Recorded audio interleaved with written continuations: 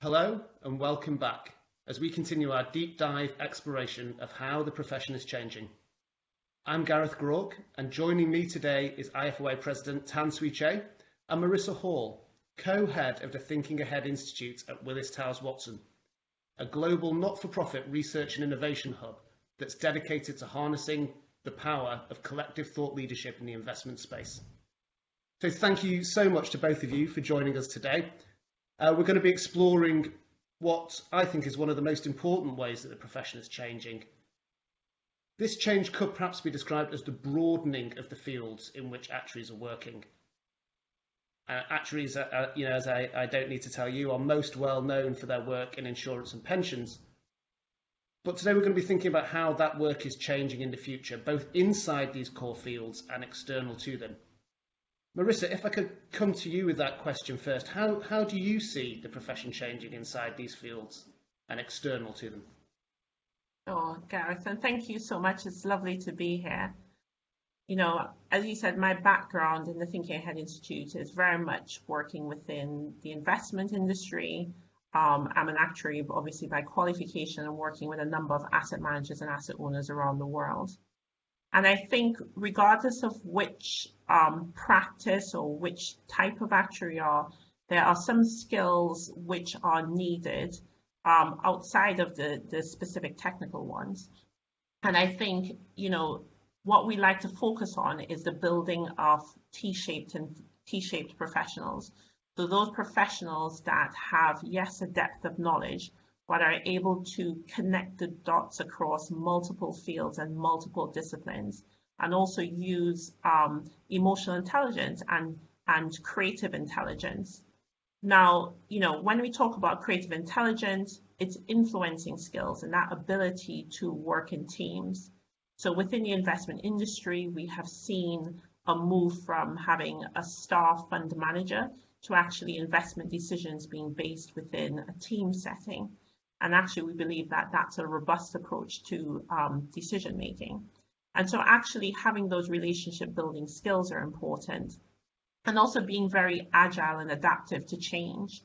So there was some research recently of investment professionals where 90% of investment professionals believe that your role will change multiple times during your career. And actually, that's quite a stark statistic. You know with certainty now that your likely career in 5 years' time or 10 years' time is going to be very different. And so actually being agile, being able to adapt to that change is quite important. I think on other sides, we see, evolving levels of how do we evolve trust. And so therefore, more and more organizations and investment professionals are being called to have higher levels of understanding of sustainability, ESG, and particularly in the investment practice, and show some measure of responsibility to society. We know that all of our industries have a connection to wider society. And we know that, the returns that we need only come from a system that works. And so being able to have a systems perspective on how you operate is important, regardless of which field you are. Being able to apply that systems thinking that makes you think in loops instead of lines, and understanding the connection between things. And that's a skill set that I think professionals as a whole need to come to better terms with. So that combination of, we talk about, as we said, the T-shape. So that combination of having that breadth of knowledge across multiple disciplines, being able to be savvy with technology, and combine artificial intelligence with human intelligence to deliver better outcomes. And that purpose-driven professional that shows societal responsibility and understands their duty and builds that in professional ethics, I think that's the future of the profession. Thank you, Marisa. And Suee Chieh, this T-shaped professional that's also driven by social purpose, is this a model that you recognise yourself for how the profession is changing? I think there are many drivers, change, of which purpose is an important dimension, And I started from a slightly different place, but I was struck by the resonance of our language, because she used the phrase joining the dots across different fields. And one of the basis of our strategy was about how we can navigate across the paradigms. Yeah, and the issue and for me, I think my starting point was about relevance and impact in a very simple way in our workplace, right? How are the jobs of our actuaries changing, right? And the onslaught, the real practical onslaught, which gave the inspiration of IFoA's VSMD strategy 2 to 3 years ago, was primarily due to digital revolution, as well as the fourth industrial revolution. Because all the work which we have been doing, what we have been teaching our students, was based on a print-based society and the way we collect data. But the onslaught of the way big data came forward and the advances of data science was of tremendous concern for the council in the last 3 or 4 years, right? How do we change the way we educate our actuaries at a very basic level to do their work well, because their work will be taken over by data scientists or by machines. Their task could be taken by machine, not a job, but the task could be. So that is a very much skill-based, because data science go to the heart of our training, because data science is an extension of mathematics and statistics when things become digital. And our starting point is that our basic skill set has to be modernized to solve the business problems of our time. Yeah, because had Reddington been alive, had James Dobson been alive, they will do that, because they were using the most modern mathematics of their time to solve contingency tables or immunization. So we had to do that because we got to be careful to make sure that our profession is relevant. So that was the starting point about data science. But we then also realized that skill set is not the answer, because things are going to change because of what Marisa said, because the whole industry structure is going to change, right? Because the way insurance is sold, whether health insurance data is collected because of variables like you see in Discovery Group in South Africa, and there are many examples like this, or how car insurance will be replaced by autonomous vehicles. All that is going to impact the configurations of industries, right?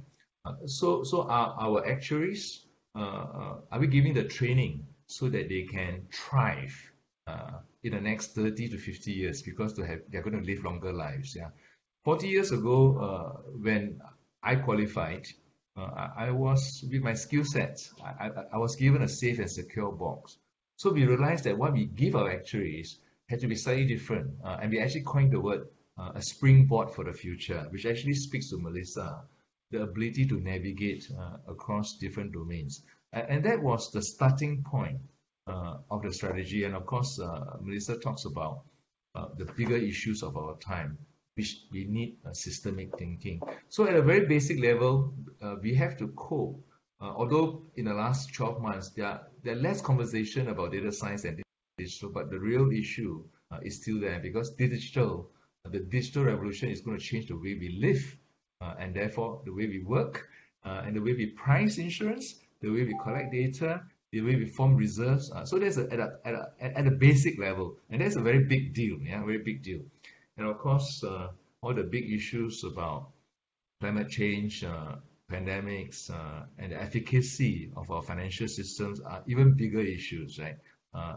Which Marisa speaks to, which actually calls to a very different dimension, because these issues, these systemic issues, create uncertainties in the world, and actuaries are risk professionals, and we are meant to ponder over problems and solve problems connected with risk and uncertainty. Yeah?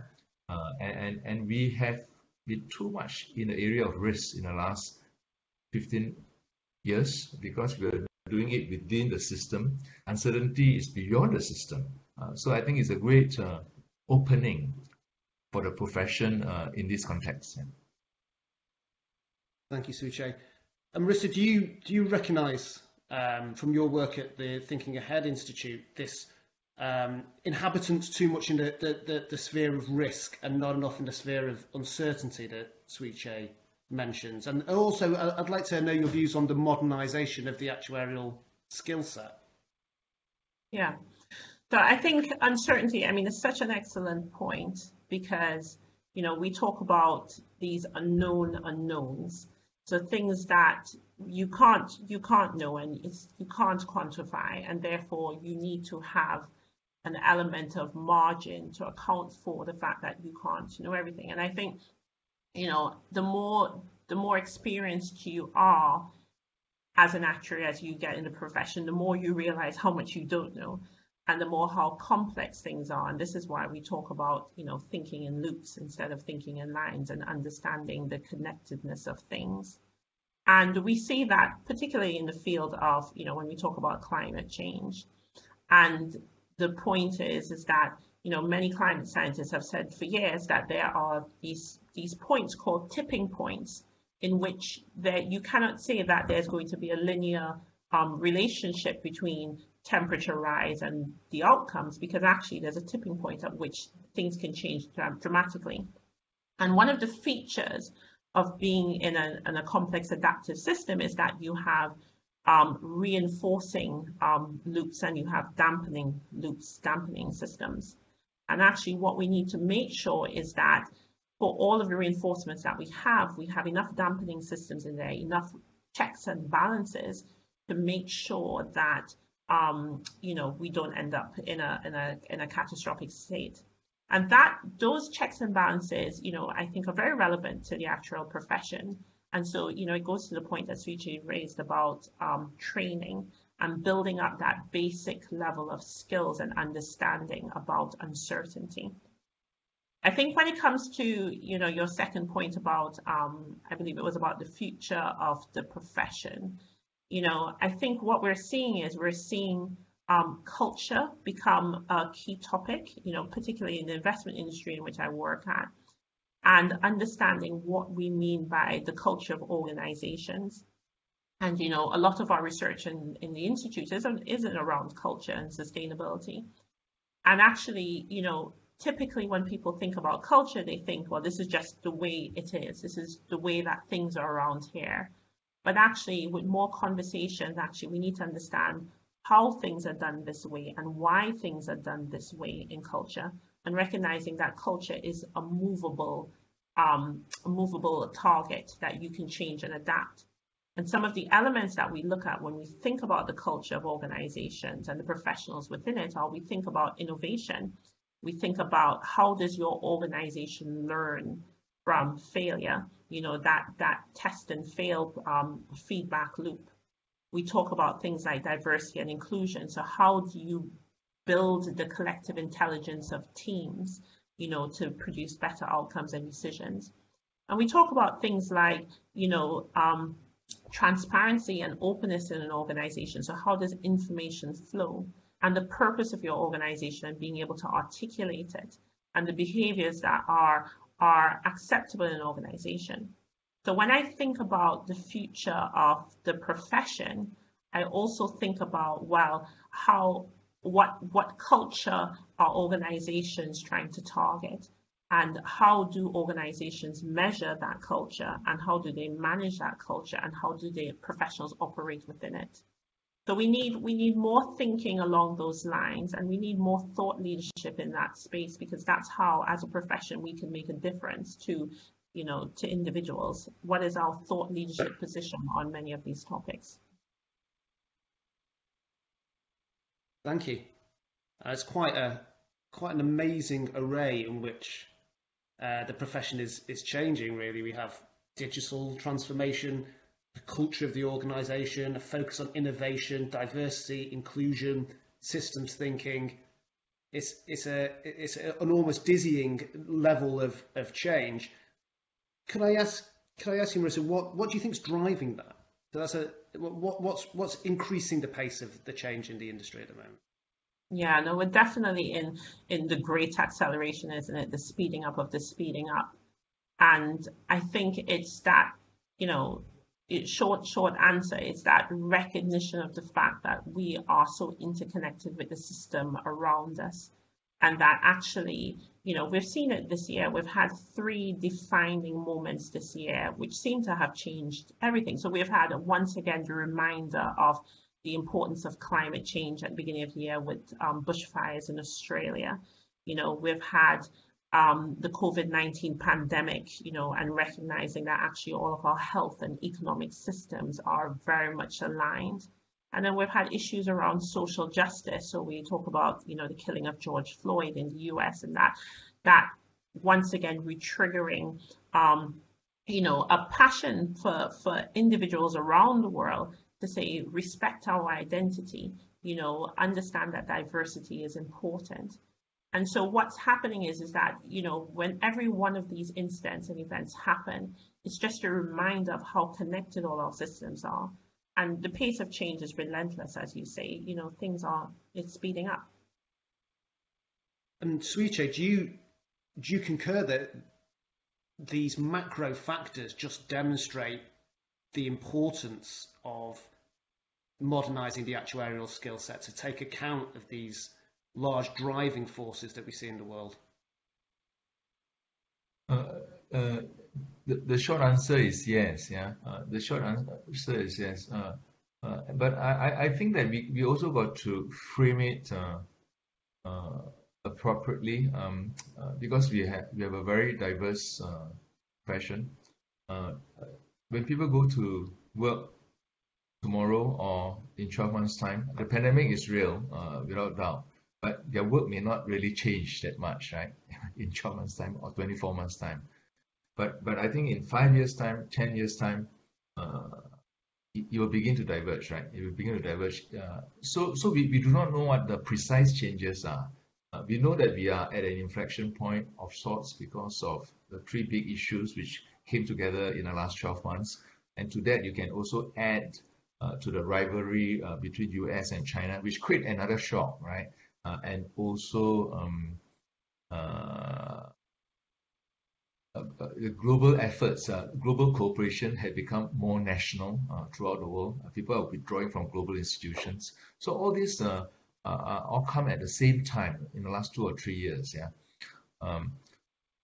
So we do not know how the change is going to evolve, but as far as our work is concerned, we could change the way we respond to the change, right? Respond and how do we prepare for it? But there are different commentators who comment on different things, and they will say that actually we have been through many other more important inflection points, like industrial revolution, or when man started to become agrarian, start planting, changes. But in the zeitgeist we live in our lifetime, the pandemic is a big deal. It's the first time which I've seen a crisis so global, and the uncertainty felt so global. So I think that we have to choose our response to it, right? Because we don't know where you will end. So in terms of digital, as well as in terms of the big sustainability issues of our time, yeah. So there we are. I need to get the essence of your. What was your question again? My question was really, Suee, about the what was driving these many different changes that we're seeing in the profession at the moment. Is it these macro factors, or? I think one of the big, very easily identified factors is actually digital and the 4th industrial revolution, right? Because it defines how our work is done. And our work is largely about data, and data science becomes core. So that's the heart of what we do. So that is changing. And because of digital and 4th industrial revolution, all the things we provide insurance to, or pensions to, or risk management to, because the way we work are going to be different, right? So that is the first thing, right? And that was really the rage before climate change and pandemic and Black Lives Matter came to the foreground, yeah.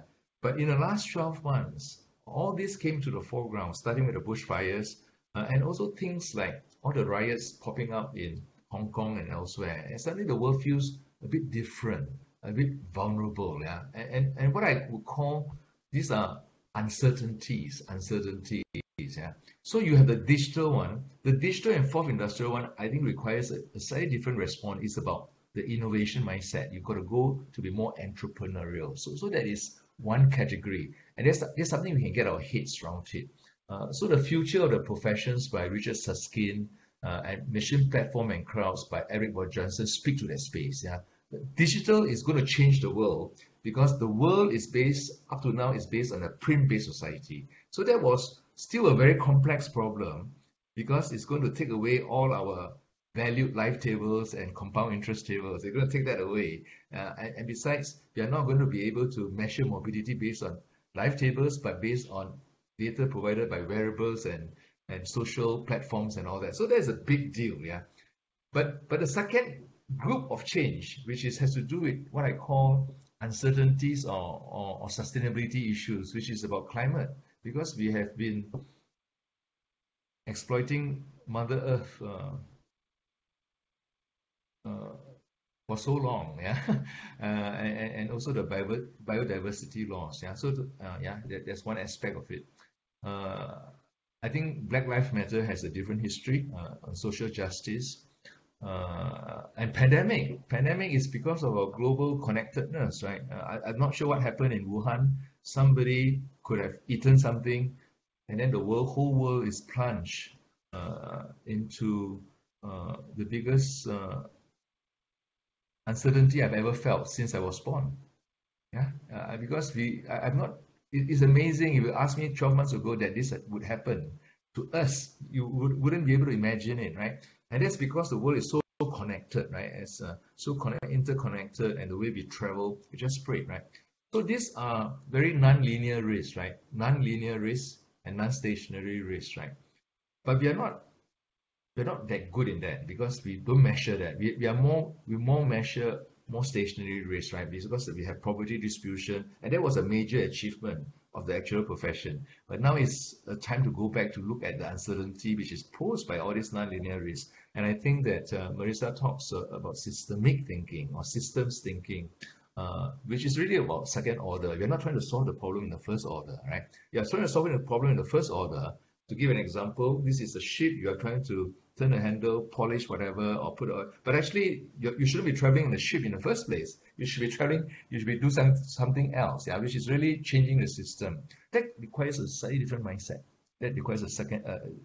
And I think that our strongest mindset on accuracy, cautiousness, and reticence and consistency makes us very good systematic thinkers, yeah. But dealing with the uncertainties, we've got to invoke systems thinking, which is more systemic thinking. And I take a leaf out of Reddington's speech, as well as Ronnie Bowie, who is the first president of IFoA, the Scottish first president of IFoA, who talks about boldness and courage, right? Reddington talks about imagination, because courage and imagination are required to think systemically, but always paired with judgment, right? And many books have been written about uncertainties, and uncertainty cannot be solved mathematically. It had to be solved by metaphors, narratives, and judgment, right? And that is a very difficult concept to get around, yeah. But if you think carefully about it, if you look at our history, at the great actuaries, John Morgan or James Dodson,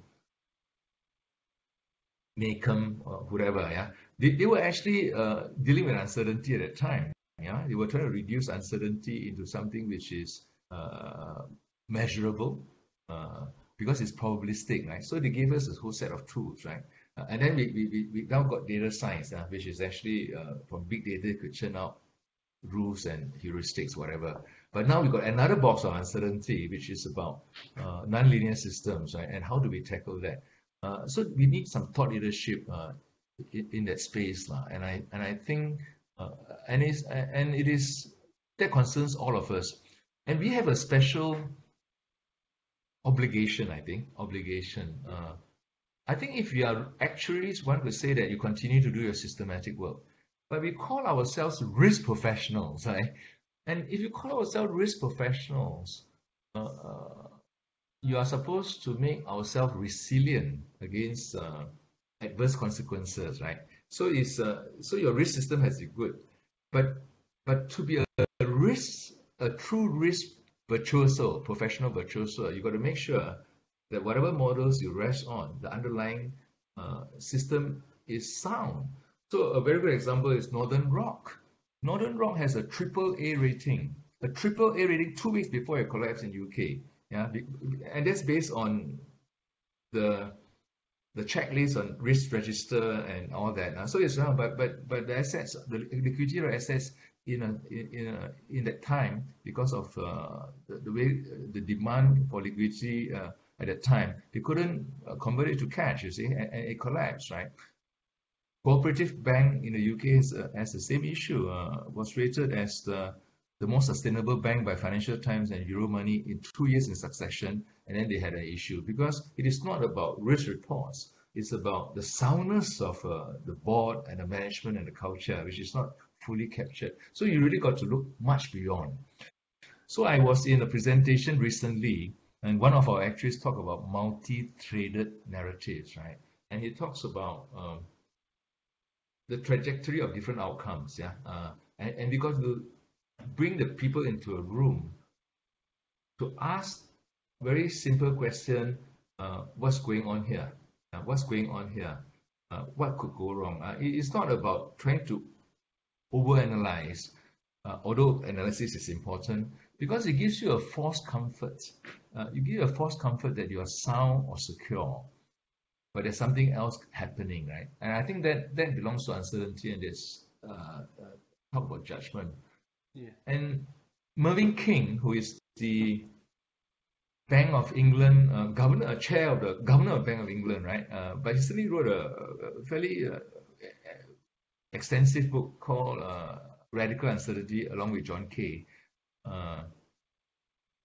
who incidentally has agreed to speak to the IFoA in March. Yeah, John Chieh, along with a number of other luminaries, yeah, about uncertainty and financial system.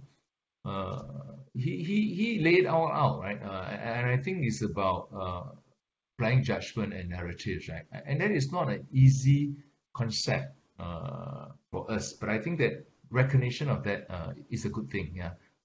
And we have people who have written papers about it in the IFoA, and we just got to bring it to the foreground, right?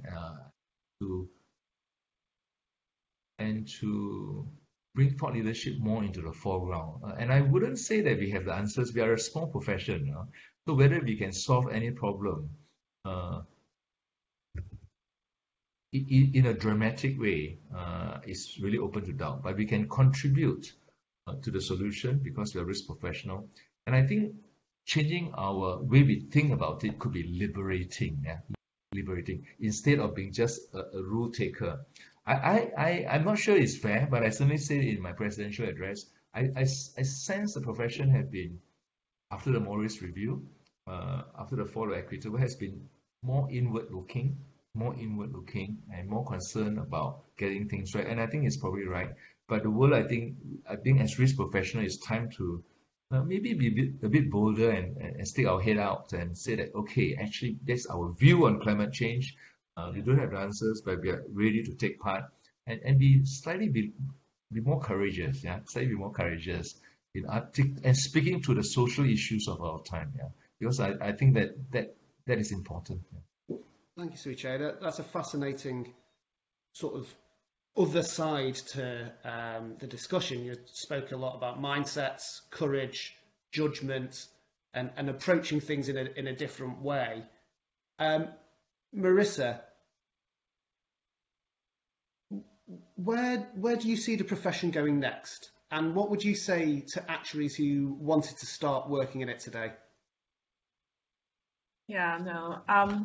Gosh, good question. So just to address that point, is this time different? You know, all of the things that we've seen, just this year, how is it different from crises before us? And I think there's a very good point Suee made about, for many people, the world, in the profession, it feels as if it's just going on. And, it's never different on our inherent behavioral biases and our natural reversion to old habits. You know, our modus operandi is go back to business as usual, use the same models, use the same form of thinking, and regardless of how the world changes around us, you know, we are naturally resistant to change because we're accustomed to things.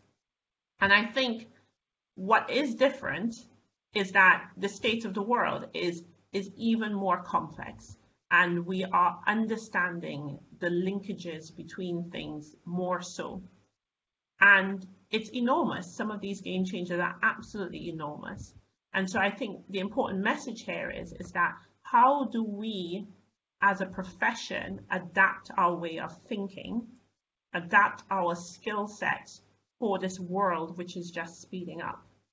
You know, and we talk about, yes, being risk professionals, and you know, within the investment industry, we talk about the shift in paradigm from two-dimensional investing, which is just looking at risk and return, but introducing a third dimension called impact. And impact, our investment decisions have always had an impact on society. It's just that historically we've put a zero weighting on this. And actually, as more professionals embrace that our decisions have an impact on wider society and on the planet, and actually those decisions operate in a feedback loop into how we are able to operate and the returns that we are able to generate, then we recognize that we need a more expansive way of thinking. So in terms of your question, you know, what advice I'd have to actuaries, where do we see the profession going next? I naturally see a world where we can no longer rely on those linear forms of thinking. If you want to be the professional of the future, you need to be more creative. You need to show more bravery and courage, as Suee made. You need to understand the responsibilities to multiple stakeholders. And obviously integrity and respect and ethics becomes paramount as things become more complicated. And so for young people hoping to join profession, I remember many years ago, I wanted to be an actuary. I wanted that badge of the profession. And you do your exams, you pass through, and then you say, well, what's going to happen now? But actually it's the day-to-day practice. It's applying the judgment. It's recognizing that things are complicated and not straight. That's really an important mindset to get your heads around. But it's a wonderful profession to be in. So, thank you, Marisa.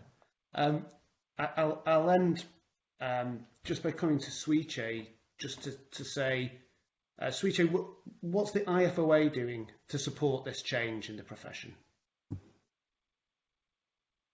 Could I just touch on some of the points about joining the profession? Because I have been speaking to many students, actual students and young actuaries in Malaysia, Singapore, China, Africa, UK, Ireland, and the way I've told them is that it is an extremely good time for them to join the actuarial profession if they have a natural inclination for mathematics and analysis. That is core, that is a non-negotiable, and that they want to make a difference in a very practical setting. Because you can be great in mathematics and be a theoretician, but this is a practical setting. And also if you want to make a difference in social impact issues of our time. And it's a good time to be an IFoA actuary, because I do believe in that.